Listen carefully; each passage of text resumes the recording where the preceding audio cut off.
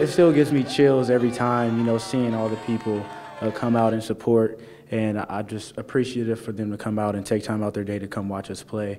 And I hope we put up a valiant effort for, you know, their attendance. And we just thank you, and we hope to keep it up. Overall tonight, we feel really good about our effort.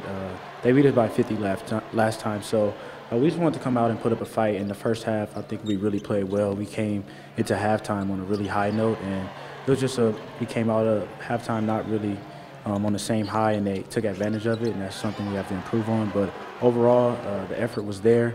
We just have to improve on the little mental mistakes and rotations on defense, and it'll be a much better game. I felt like we played really hard.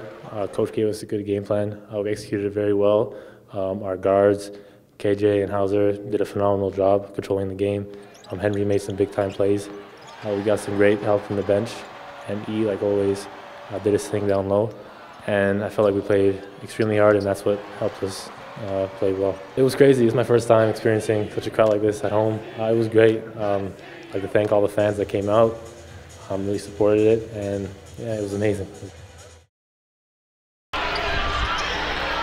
Hauser's three, first shot of the game from Matt Hauser. KJ Feagin to the basket, off the window and scores it. Williams couldn't stop him. KJ Feagin in good hands for the Broncos. Pull-up shot of McCarthy goes down. Come out in a zone here. Yeah, off the timeout. How do you attack the zone? Get the ball into the middle, or you can shoot him out of it.